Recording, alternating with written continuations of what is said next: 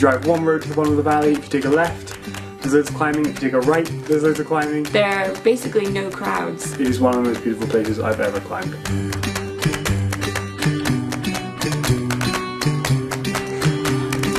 We are in the Swiss Alps in the southwest of Switzerland, staying in a little village called Gryon. I have been totally blown away by the amount of climbing here. Today we're at a limestone crag called La Moulin. There's about 25 routes from French 4 to all the way up to 7B+. It stays dry in the rain and it's just perfect here. There's one route I took on called La Belle Bio. It was really steady climbing, you kind of plodded all the way up to this crux which felt impossible. Like I don't even know how people climb that thing. I'm firstly quite scared and secondly pumped. There's loads of different types of climbing here. Every crag we go to offers something new. Sometimes it's granite sport, sometimes it's limestone, sometimes it's single pitch, sometimes it's multi-pitch. All of it is of a really high quality.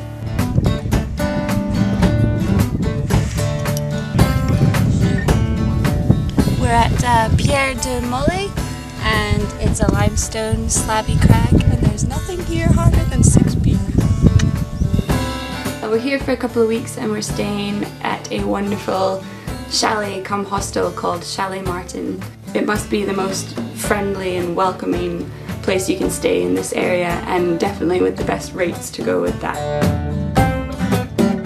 I'm mainly a boulderer, and on one of the first days here we went and checked out this area called Play.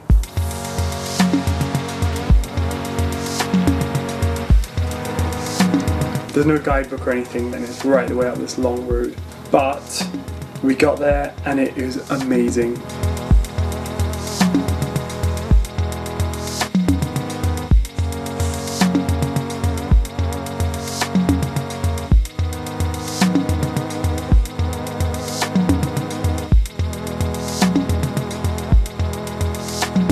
I would come back here on holiday just to go there.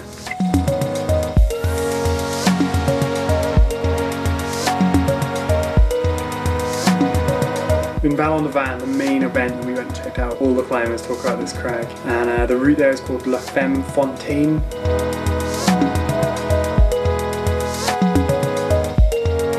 It's a sustained route, it's beautiful granite. It's quite an imposing route, it's long, it's about 30 to 35 metres. The beginning of the route is good holds, going through some small series of cruxes, and you reach good resting points.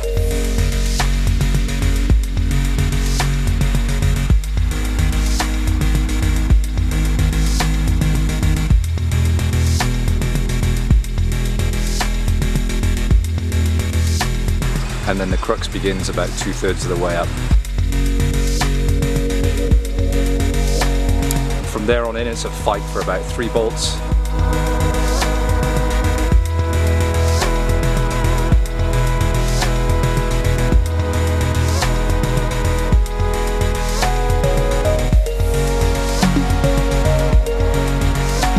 Until you get a rest for the knee bar before the final bolt.